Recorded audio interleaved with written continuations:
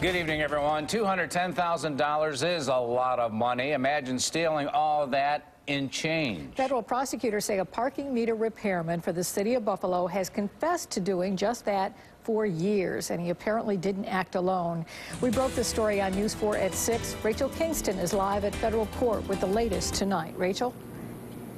Two city parking meter repairmen were arrested today, each of them charged with stealing money in change out of the older style city parking meters. As you mentioned just a moment ago, Don and Jackie, collectively these two men are suspected of stealing over $200,000. 56-year-old James Bagarozzo, seen here in this file video, and 39-year-old Lawrence Charles have been arrested by the FBI. The two are accused of using their positions as parking meter repairmen for the city of Buffalo to steal thousands of dollars from the older style machines.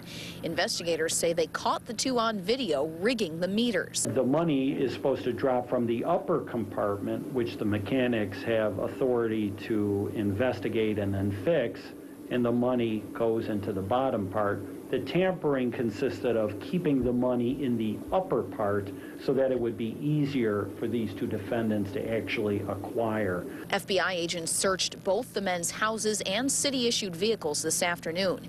Inside the ceiling of Bagarozzo's home, they found $40,000 cash. The investigation was referred to the feds in February, several months after Kevin Helfer became Buffalo's parking commissioner. When Helfer was going over the books, he noticed things that told him something was amiss. Obviously, the first thing you do when you take over a department, you look at your numbers, you look at your budget, you look at your resources, and I saw some things that were suspicious. As around Buffalo, you'll see the new modernized parking meters. And what they found was there were some notable differences in revenue after the parking meters were changed from the old meter types of the coin meters to the new improved parking meters. Revenues changed, and that's where some of the anomalies started to be noticed. Although there isn't any evidence that anyone else was involved in the theft, city officials are keeping their eyes out. James Bagarozzo and Lawrence Charles were arraigned here in federal court earlier this evening. They are both free on bond tonight. Kevin Helfer tells us they have both been immediately suspended from their jobs with the city without pay.